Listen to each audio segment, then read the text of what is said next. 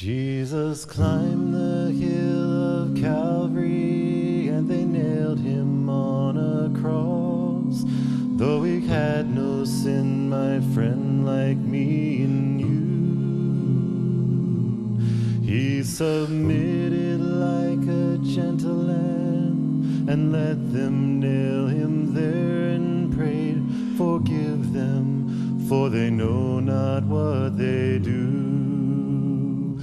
Oh, there never was a pulpit like the old rugged cross, and there never was such a meeting place as Calvary.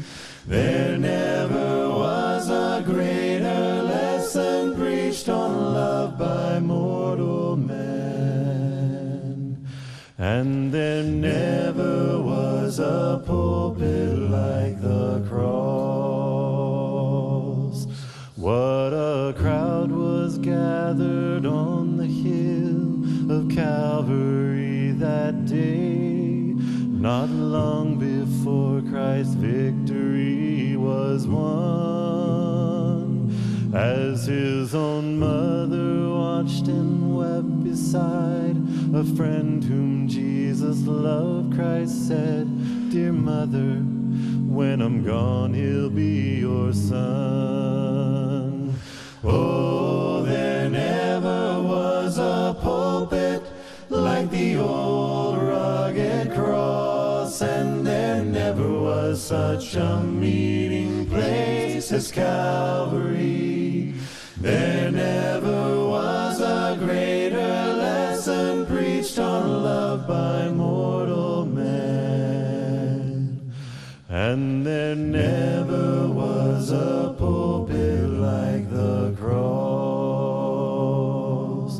A guilty man was hanging on another cross that day, convicted of some thievery, his sin, and suffering. Jesus saw some good in him, and he forgave that man, and said, "Today into my heaven enter in."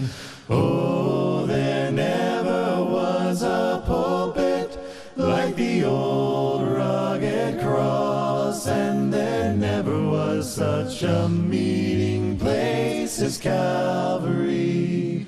There never was a greater lesson preached on love by mortal man, and there never was a pulpit like the cross. As you sit and pray in comfort and in finery adorned, without a thought or shame, regret or loss, just think of Jesus on that hill in pain, too awful to be borne, and remember that old pulpit called the cross. Oh, there never was a pulpit like the old rugged cross, and there never was such a meeting place as Calvary.